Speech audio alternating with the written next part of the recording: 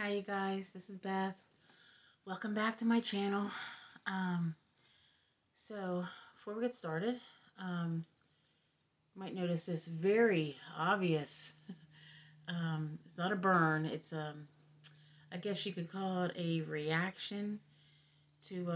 I had to have a heart monitor. I had to wear it for a week, and so apparently I'm allergic to the glue that they use to keep the pad on, because there's like four snaps and you have to like push this monitor onto the snap, but there's a pad that they give you, and they gave me fresh ones for so that I could take it off and I could put it back on. And but apparently I guess I'm allergic to it, or just I don't know, really ate up at my skin. But it is getting better, but it was very itchy while I had the pad on, and it burns, and I have like this spot right here. Skin actually came off when I took every time I would take the pad off to change it, because to get in the shower. Uh, but the good news is I don't have AFib. So yeah, so I heard from my cardiologist today, and I don't have AFib, so I guess it was worth all this here going on. But and the skin's really raw and dry, and hopefully it won't be too scarred up. But anyway, so but what I wanted to talk to you about today was I wanted to ask, when you're out somewhere and a random stranger comes up to you and asks you for money, do you give it to them? Um, I do. Um, I know a lot of people don't. A lot of people donate money through organizations because they're afraid the person is going to use it for drugs or alcohol or whatever. Um, I do. I usually almost always do. Like if I have an extra dollar, or if I have an extra $5 or whatever, and the person asks me for money, I do.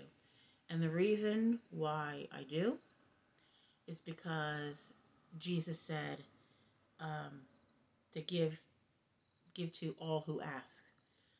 So, and whenever there's sometimes when I'm honestly, I guess maybe judging the person, and in my head when I know I shouldn't do, um,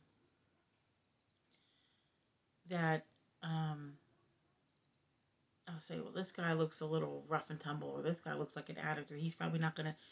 And the Lord reminds me, that's not your business. It's not your business what he's gonna do with your $5. It's my business what he's gonna do with your $5. Your job is to be obedient, and his job is to use it for whatever he told you. Like if he told you he's hungry, he needs a sandwich, then he'll be judged on whether or not he bought that sandwich. You're going to be judged on whether or not you were obedient to me and did what I put on your heart to do. Okay, so that's why I always do.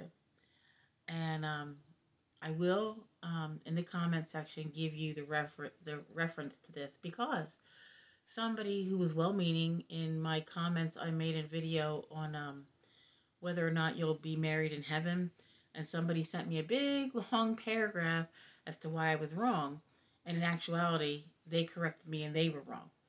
So I ended up in the comment section putting the Bible reference, and I wasn't going to do that because a lot of times in these kind of videos, you know,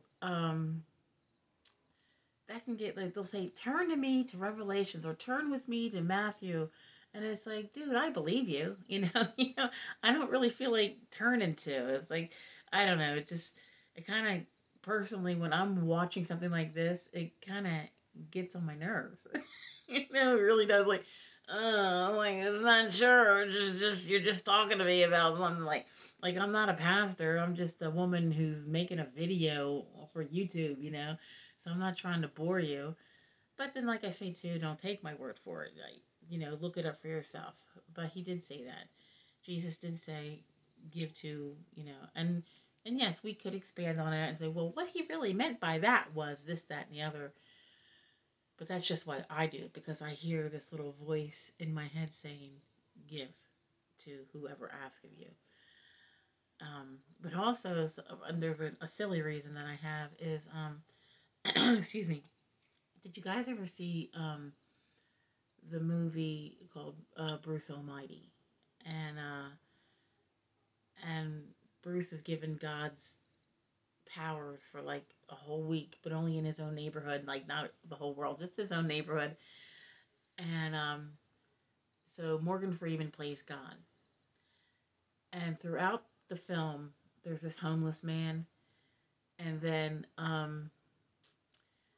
at the end of the film, you find out that the homeless man this whole time was God himself, and probably just testing people to see what they would do with him, to see what they would do for him, because you know, Jesus says, "Whatever you do for the least of these, you do unto me." And that's another reason. Because how do we know that this guy coming, that coming up to me, he might look like a drunk, or he might look like a drug addict, or he might look like just a random homeless guy. But how do we know that it's not God Almighty Himself seeing what we'll do with for somebody who will randomly come up to us and and ask us for $1? But also, um, it's like also the Bible says about being careful how you talk to people or react with people, because many have hosted angels unaware. And now this part, I like to think, now I have never read this in the Bible, but I like to believe that a lot of times it is an angel, and as soon as you do the very right thing, the thing that God would have wanted you to do, the angel that was dressed up like a homeless man went and he reported back to the Lord and said, "Well, she passed the test," you know. But I don't know. So what do you do? When somebody, and I'm not judging anybody, like if you don't ever give any money, or if you say no, what I like to do is I like to give to charities, and to let them disperse the funds how they see fit, or heck no, they ain't getting none of my money. I work too hard for my money. I'm not going to judge any way that you um, any way you handle it. I'm just curious as to what you do, like how you feel about it, you know. Um, but it's it is interesting. It's like I have my ways that I think about things, and but like I had a son who was a drug addict, and he always had a place to live. Um, but I really believe if he hadn't passed away, that he might have ended up on the streets begging for money just so he could eat. Maybe it was getting towards the point where it was getting that bad, and his father and I didn't know what to do, how to handle it. Um, his father had gotten like to his wits end about everything, and and you have to be careful with a drug addict in your home when you have other children, and what do you do with that, and you don't want him out in the street. But and and one of the very last times he got high, his father found him on the bathroom floor, and he said to his father, "The next time you find me like this, you leave me there," because he was just so tired of it all. And after he passed away, in his room, I found several um, keychains from NA, and so he tried really hard. He just couldn't stop. And right before he overdosed, he was clean, and he was clean, and he had just gotten a fresh haircut because he had a job interview, and he's feeling really good about himself. And he did that thing a lot of them do, where they underestimate the dosage. It's like, I'm just going to do this one last time, and then I'm going to quit forever. Well, he quit forever because he died. And he was taken to the hospital, and he was given the Narcan But then he came home AMA, which is against medical advice. And he came home, and that was, then he took more after that. And but whenever I see men like him out in the streets, it just tugs on my heartstring. Like, that could have been Robert. That could have been my boy, out there. And this month is his birthday. It's October. And on the 22nd, he would have been 35 years old. But he died at 28, so he'll forever be 28 years old.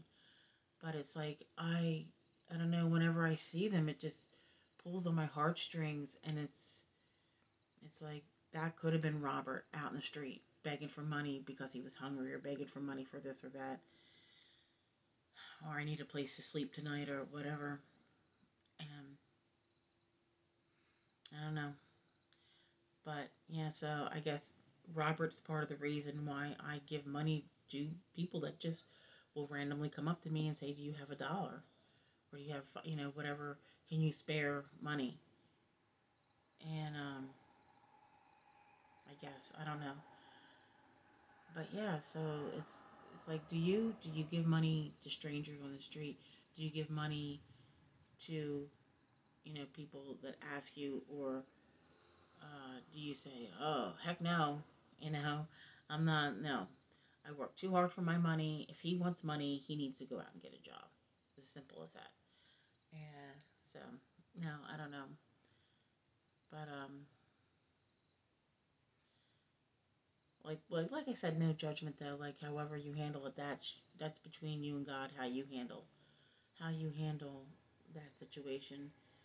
But but here's the thing. Like I told my husband, it's like, um, we're responsible for what God puts on our hearts. So if God puts it on your heart to give you to give somebody money, okay, then He expects us to be obedient, and we'll be judged by that. We'll be judged come Judgment Day. He's gonna look at his, like I like to call his video recordings, and he'll know whether we did or we didn't.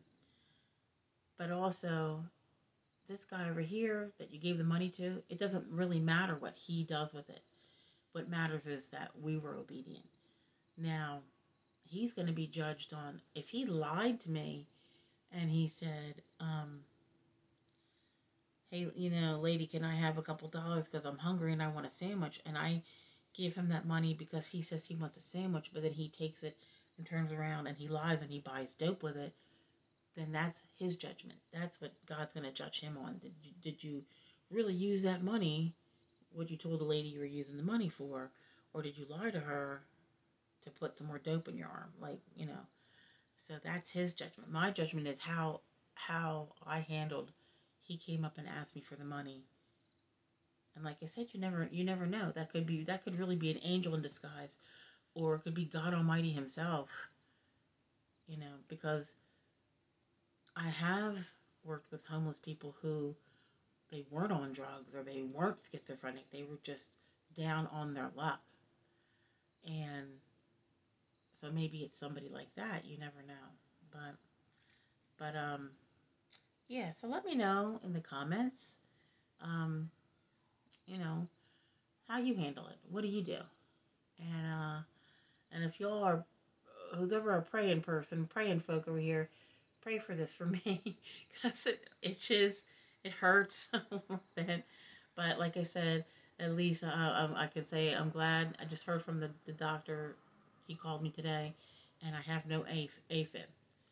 And he said I don't even have like any chest pains that I'm feeling are not from my heart, but I do have GERD, so that's probably what it is. But um, I have what's called PAT rhythm, and I can't even tell you what the.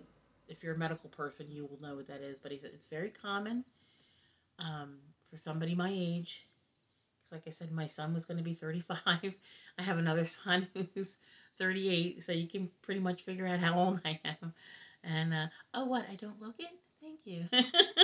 but So yeah, so it's like when you get older, my age or older, your heart will do this. It's very normal. And he's thinking about start me on a medication for it, so it'll take away the uncomfortableness. Like I'll get a flutter or whatever, it'll take it away, and you know, so but then I also have to go see him tomorrow because I had a doctor's appointment anyway, which he didn't even know. He was like, he's like, he was kind of starting to ramble and talk to me more about it. I said, well, actually, I have an appointment with you tomorrow. He goes, oh, you do? I didn't even know that. And I'm like, yeah, yeah, he's like, okay, well, we can talk about this more tomorrow then. And, and I have to take back the monitor. Oh my Lord, the monitor. I signed this paper, right? That if I were to ruin the monitor or lose the monitor, God forbid, that these things cost $1,700. And I was like, ooh, dip. So we won't be losing that monitor or breaking it or.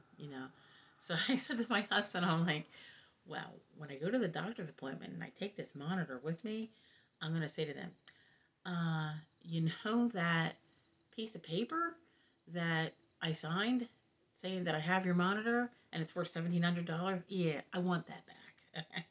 So, but anyway, yeah, so yeah, if you could so I'm clean bill of health, but I just have this remnants right here, which is driving me crazy. But anyway, pray for me, and I'll continue to pray for you all.